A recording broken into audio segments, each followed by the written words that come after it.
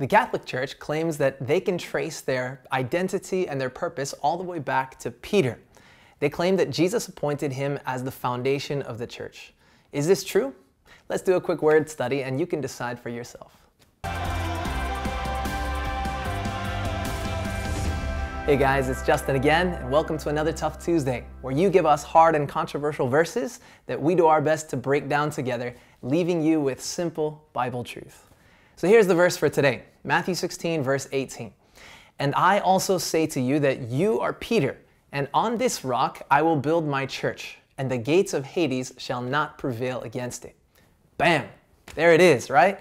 Peter's the rock, the man for the job, and even hell can't withstand the church that's built on Peter. At least that's their interpretation of our Catholic friends, and maybe some others as well.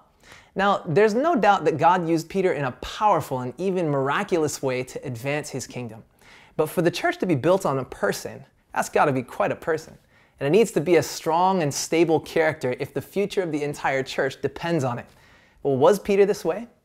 Just 5 verses after this statement, Jesus speaks to Peter and he says, "Get thee behind me, Satan."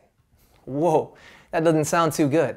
And not long after this, Peter cursingly denies Jesus 3 times. Now, I'm not trashing Peter. He's actually one of my heroes. But this just proves that he was just a man. Let's dig a little bit deeper and see what the Bible has to say about this. When we look at the original Greek language that the New Testament was written in, the word translated as Peter is the Greek word petros. This word, in its masculine noun, means a stone or a pebble, just a small rock that you find along the pathway. This is not a rock, a stable, strong, and massive foundation. This is just a mere stone. And Jesus certainly didn't suggest that the man Peter was the sure foundation for his church.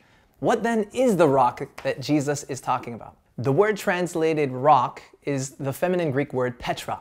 So Jesus uses different words to refer to Peter, a small stone, petros, and petra, which means a mass of connected rock.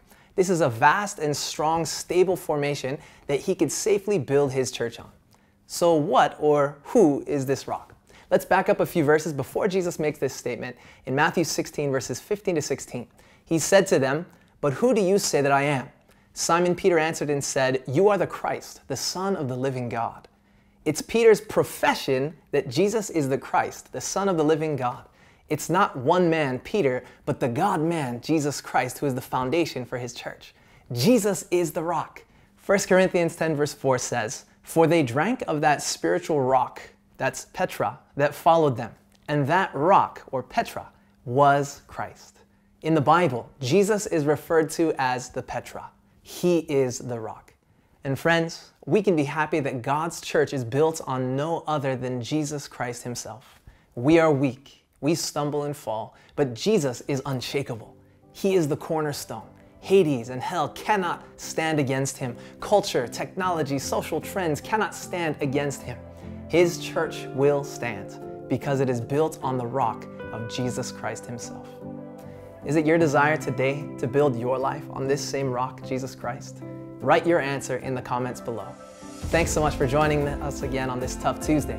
And remember that you can share with us your thoughts, your suggestions for future verses in Tough Tuesday in the comments section below. And if you don't want to miss any of our future videos, simply click the subscribe button and the notification bell. And as always, Maranatha, and we'll see you next time.